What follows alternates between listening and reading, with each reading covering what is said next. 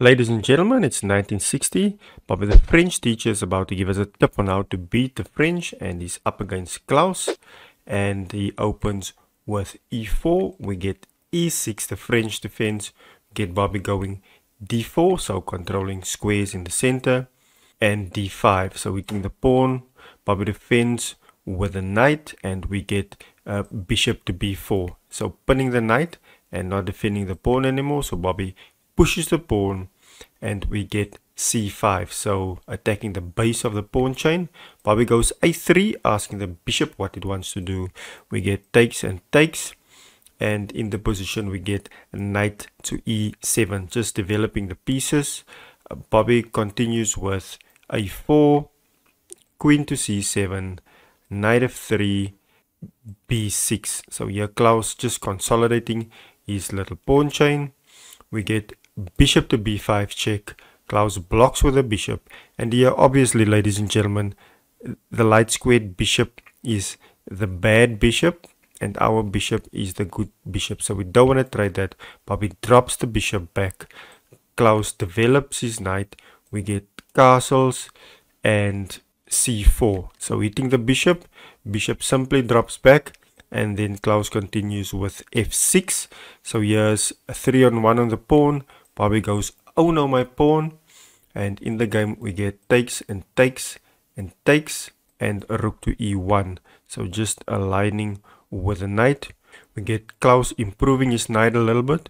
We get takes and takes, and Bobby goes f4.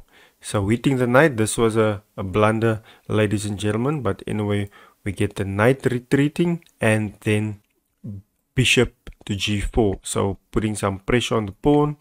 We get castles and takes and takes and takes, a rook to d7, f5 from Bobby, knight to d8, hitting the rook.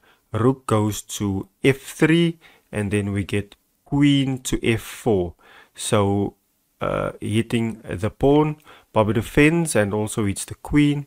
We get queen to e4 and a5 from Bobby, so trying to open the already damaged pawn structure of there. We get knight to c6, so now there's a 2-on-1. We get takes and takes, and that is also a blunder, ladies and gentlemen, because it opens the a file for the rook. We get queen to b1, so putting some pressure on the pawn. Klaus defends. We get bishop to c1 and queen to e1 check. So here Bobby just drops the rook back, hitting the queen.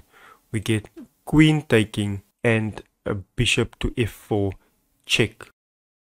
Klaus just moves his king, and we then get queen to b5, and Klaus resigned in this position because, as you can see, there's a mate in one thread looming, and the only way to get rid of that is to give up the queen. So that's it. Hope you guys enjoyed. See you in the next one.